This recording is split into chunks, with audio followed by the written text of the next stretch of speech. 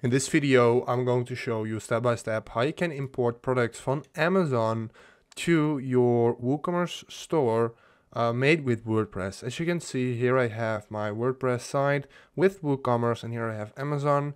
And what you need for this is Importify. You want to go to importify.com and then hit get started, and we are going to set it up from here.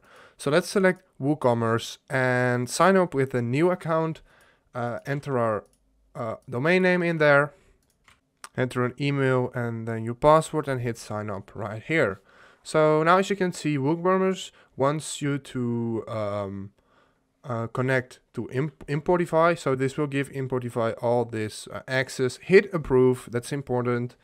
And after this, Woocommerce and Importify are connected. So this is really easy to do.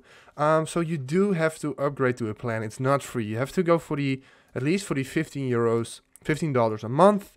Then you can go to the Chrome Web Store. That's what you want to do as well. And search for Importify. Make sure you installed it. I've already installed it. It's right here. And then what you want to do, go to Amazon and search for a product. So let's do this one, for example.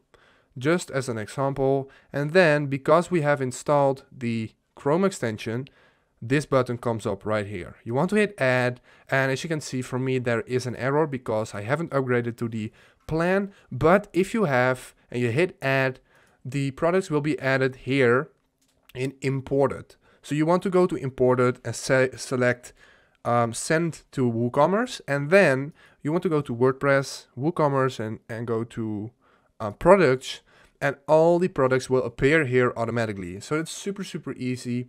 And if this helped you out, please leave a like, please subscribe, and see you next time. Have a good day.